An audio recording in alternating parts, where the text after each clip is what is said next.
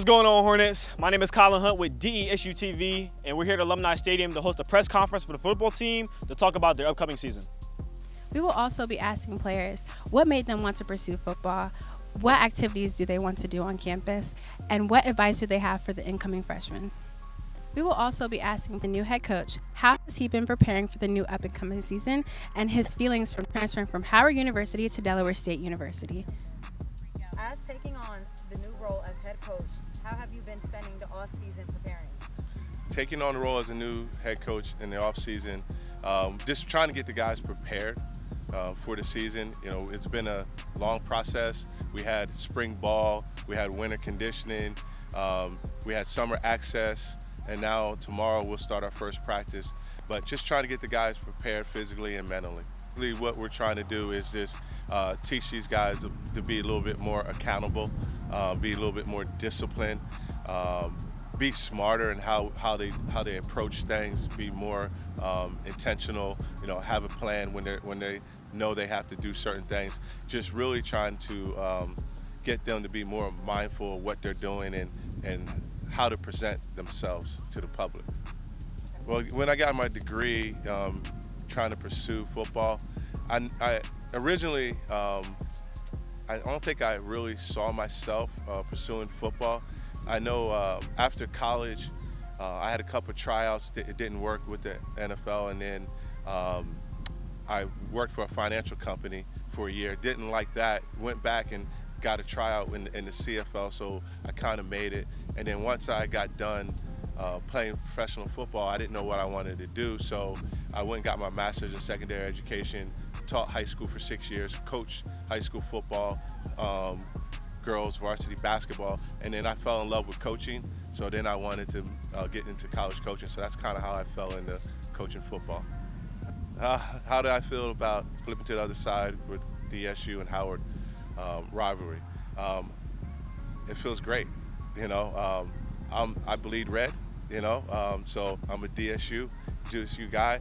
So it's going to be interesting, you know. Obviously, they're going to be a little nostalgia, you know, playing them. But at the end of the day, I bleed red. I believe our new coach right now, he's going to affect our team in a positive way. More so because he's trying to instill in us that we need to be relentless on both sides of the ball.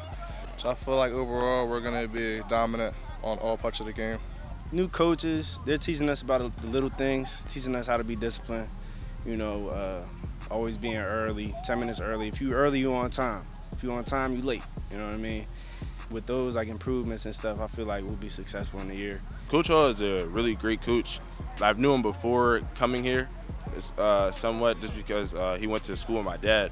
So I already knew a basic knowledge on him, how good of a coach he was, good of a player he was.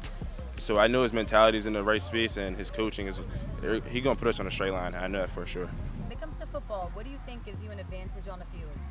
For me, when it comes to football, my advantage is knowing the game of football, being a student of the game, making sure that I'm versatile in many different aspects, being able to run the ball, catch the ball, return kicks, just bring anything to the table. What gives me an advantage on the field is just an overall game sense and football IQ that I can bring to the table. I mean, with me putting academics first and being an athlete second, I really feel like me being knowledgeable and smart brings a lot to the table. What is one event that will make me want to pursue football full time? Basically, being young, I loved playing the game. Found that it was my first love at 4 years old. Just been playing ever since then. It's been a great experience, and it's a blessing to be able to play at this level that I'm doing right now. One event in my life that made me pursue football full-time was just a matter of the love for the game. I mean, from when I was 4 years old and I started running around playing tackle football, I mean, I just absolutely loved football. So I just, you know, use that as a pathway for my academics. One advice I would give to the freshmen coming onto the team is to stay disciplined, stay in the books, stay focused on what is the goal at hand, you know, what you're here for. Not just, you know, partying and things like that. You know, yeah, have fun, but remember what you came in for. Remember who you're doing it for. For your mom, for your parents, things like that. People come from bad areas and come here, you know, they lose focus. They get distracted off things. And I would just say to stay focused, stay disciplined, and to trust in God and what he could do for you. One advice for freshmen that are incoming is time management. I mean, just you can't do what an athlete does and go to school without time management to know what's important and what's not important.